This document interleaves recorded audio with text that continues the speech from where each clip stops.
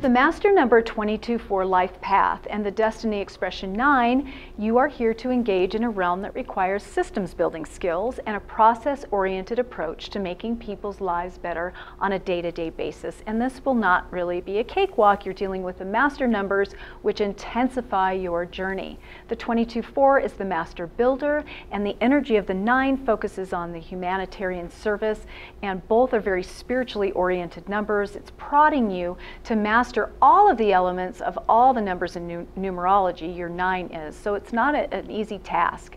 This combination is practical and hardworking, creative and visionary, or can be a spiritual leader. The downside is this can be very stubborn and inflexible, somewhat obsessive or egomaniacal.